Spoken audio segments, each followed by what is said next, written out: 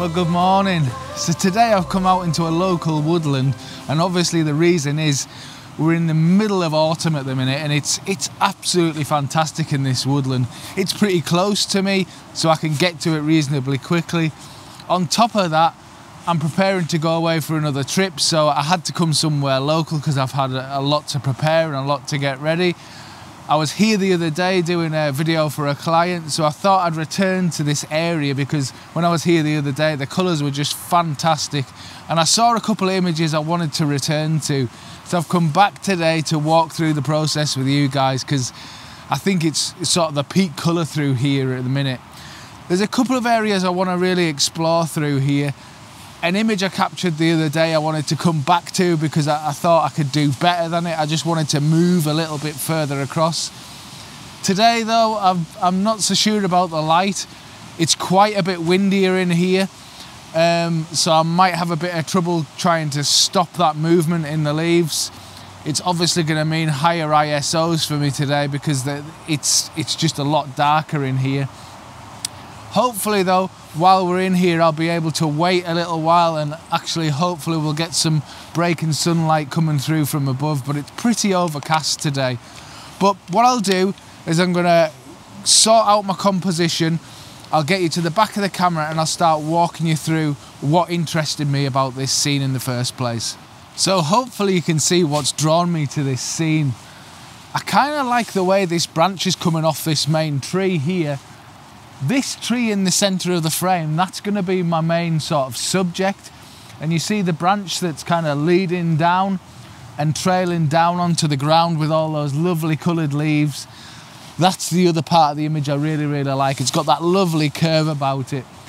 And it's almost like a window to all the foliage that lies beyond and all the different colour that lies beyond through there. It's almost framing all of that. Now what I'm having to do is actually lower my camera because I want to get a bit more of this ground in and a bit more of the leaves in. The problem I'm going to have to put a circular polarizer on because there's quite a bit of glare every now and then off these leaves and it's distracting in places. So I'm going to put a circular polarizer on just to take, not all of it, but take a little bit of that edge off. The other thing I might try as well is I might try an image with a black mist filter and without it as well and see which one I prefer when I get it back in front of the big screen. The black mist sometimes helps just to give you that little bit more atmosphere, but I'll wait around today and see what the light's going to do because the light might actually allow me to get more of an atmosphere in here anyway, so I might not need that at all, but we'll experiment and see what works with both. So hopefully you can see what happens when I pop this polarizer on. Actually, before I put it on, you can see how much glare there is along the bottom of the frame there. If I pop this on and I start to turn, you can see there's still quite a bit of glare there, but as I turn the polarizer, like all but eliminates it. And you can see how much those colours start to pop and they're really much more vibrant. So I don't want to get rid of all of that, I just want to get rid of a little bit of that glare, so I'll just turn it to the point where it's almost gone but not quite, so I've got a little bit of sheen left on the leaves but that colour's still nicely saturated there. Now hopefully what you can see, where I've got this tree on the right hand side of the frame here, what I'm really trying to do is make sure that there's no overlap in the rest of the trees that go behind it, so that there's separation, a good separation in those trees, and that separation kind of gives me the depth that I'm after in this image. I really want to give it, although I'm focusing on the colours, I really want the image to have some sort of depth and dimension, so if I can separate those trees as much as possible, that'll actually give me that. So the next thing I'm going to try is the black mist filter. Now I'm going to use a half a stop. There's not a great deal of light in here, so I'm going to have a little experiment and see what this looks like. So what you do is, it's not like a CPL where you have to turn it to actually get the effect. You basically just get the filter and pop it on the front, and that's the effect applied straight away. So when you look through now, what you should notice is that you've got more of a ethereal feel to it. It's got more of a cinematic look. It dulls the colours slightly, and it just gives it an almost well, obviously mist, but it's got that sort of really atmospheric look about it. It's definitely worth experimenting with, and maybe when the light's not so great like this, it's maybe worth trying something like this just to see if it works.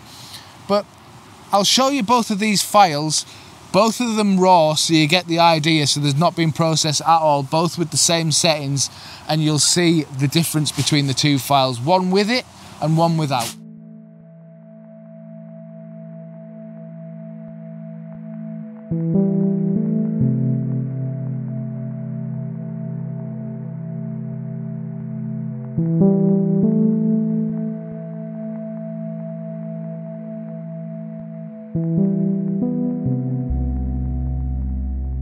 Now, when using these black mist filters or even just a standard CPL, what I really recommend you do is not to solely rely on those filters. And what I mean by that is always make sure you take multiple versions of the image. So take a shot with a polarizer, take the shot without the polarizer. Take a shot with the black mist and take a shot without it. Because you have to remember that that is going to be baked into your file and there's nothing you can do to remove it. So always make sure to have multiple versions just in case you get it back on the big monitor and you don't like what you see. Okay, so hopefully now we've got that shot in the bag. If the shot's turned out all right, I'll pop the final image up now.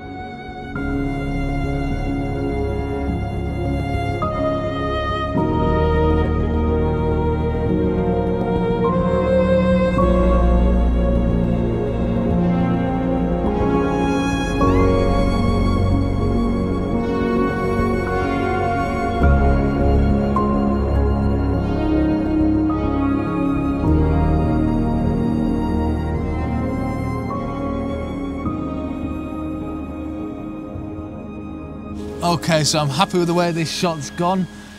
I want to really make the most of this today because while I've been in here, even just today, the wind's actually taken a lot of this colour and a lot of these leaves away. So I don't know how much longer we're going to have.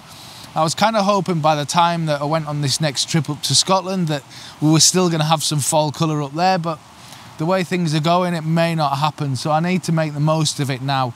So we're going to finish here, have a wander around this woodland, see what else I can find. When I get to something that's actually going to work, I'll catch up with you then. Well guys, sorry I didn't find another image. A storm blew in and it was absolutely horrific in those woods, and now I'm starting to lose the light. Now it's finally dried up, so unfortunately that's going to be it this week. Really sorry it's a short video. Hope you've enjoyed it though, and I'll hope to see you on the next video. Take care guys, see you soon, bye bye.